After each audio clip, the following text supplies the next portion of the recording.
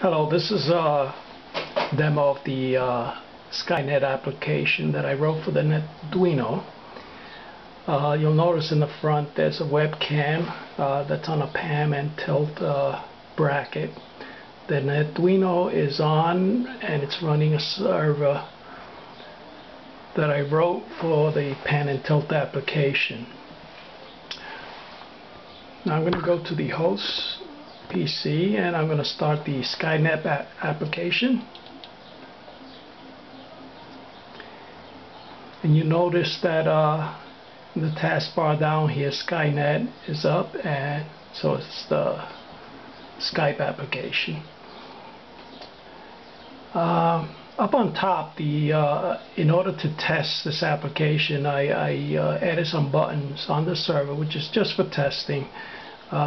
Just to make sure the Netduino is responding to commands. As you can see, the webcam is turning. And I'll press center. Okay, it's back at the original site. I have a map over here of the world, which the webcam is aiming at. Now I'm going to go to the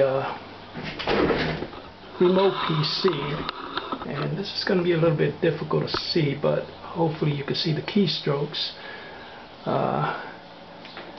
First I'm going to make a call to my first account, and what you'll see is that the Skype application has responded, and now we have a view of what the webcam has on the host PC. So now I'm going to go into the chat area and enter a left command, which is just an L.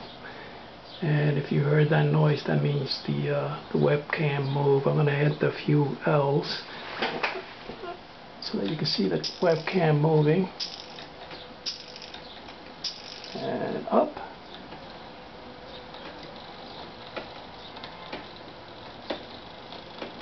And I'm going to hit center so it goes back to the beginning. Now on the remote site, as you enter these commands, you're going to see that the screen is going to reflect the orientation of the webcam. Hit a few up keys.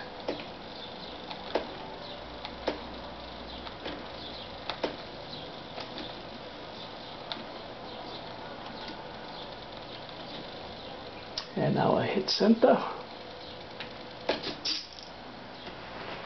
So that's basically it. Through Skype on a remote PC, I'm sending commands to the host PC, which uses SkyNet to pass that information to the Netduino. Take care.